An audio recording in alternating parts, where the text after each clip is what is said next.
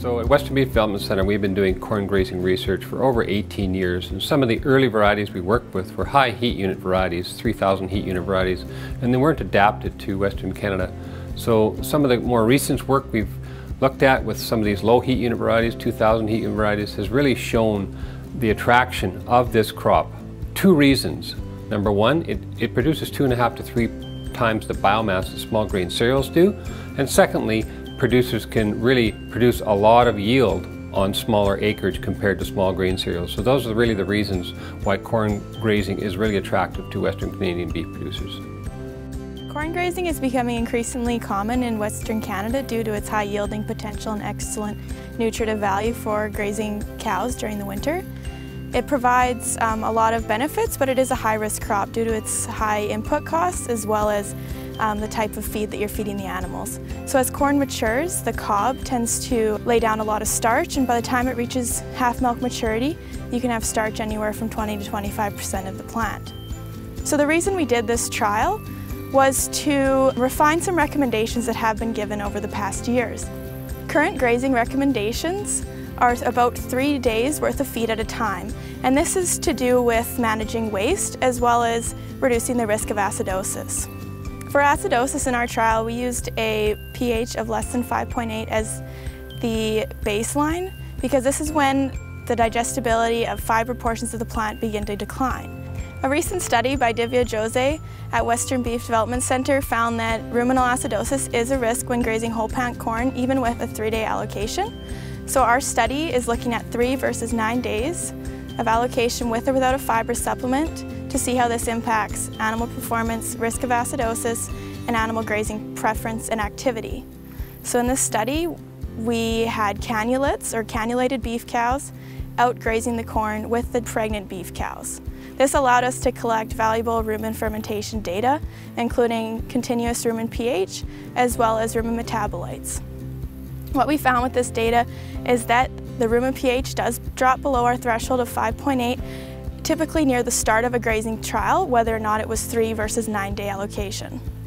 In this trial, we didn't see any differences in cow performance, so that's body weight, body condition score, as well as rib and rump fat based on grazing treatment. So that's a positive thing, showing that the animals gain sufficient weight for the winter, as well as they maintain body condition score throughout the grazing season. And there was no difference among treatments. In terms of grazing activity, we were able to monitor the animals' activity throughout the day using GPS collars, in which we monitored every 5 minutes their location, 24 hours a day, 3 times throughout the trial for 10-day periods.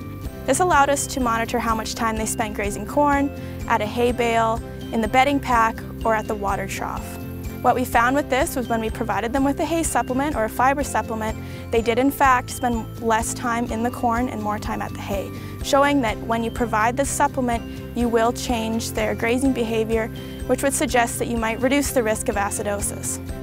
In terms of grazing preference, in which the plant parts of the animals preferred, we did find that they went for the cob first, then the leaf, husk, and left the stem at the end, showing once again at the start of the grazing period they had a very high energy content diet, whereas near the end of the grazing allocation, on day 3 or day 9, they had a very high fiber diet in which they were consuming primarily husk and leaf and some stem contents, showing that their diet is changing drastically. As an applied cow, calf and forage research center, anytime we undertake a study at Western Beef, we're looking to put some numbers to tell a producer what it's going to cost them, make them, or save them by undertaking the practice that we're researching. And for this corn study, it's no different. We are quantifying the cost to grow the crop, and corn, it's pretty costly to grow. It's up over $300 an acre based on the cost that we incurred. And a large part of that, about 1/3 of it, is just the cost of the seed alone. Plus, it uses quite a bit of nitrogen fertilizer, so you're going to have high nitrogen fertilizer costs to grow it.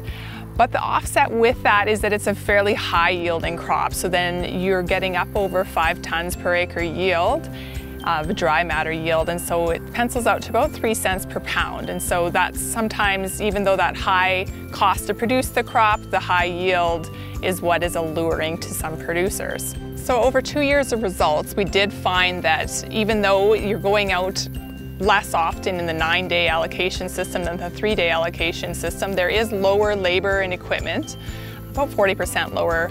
What ends up happening is because you're giving the cows 9 days worth of feed at once, they tend to have lower utilization. They're going through it faster and leaving more residue left behind. So you end up with slightly higher costs for the 9-day allocation, which simply reinforces that the 3-day allocation that we've long been recommending is maybe the better way to go.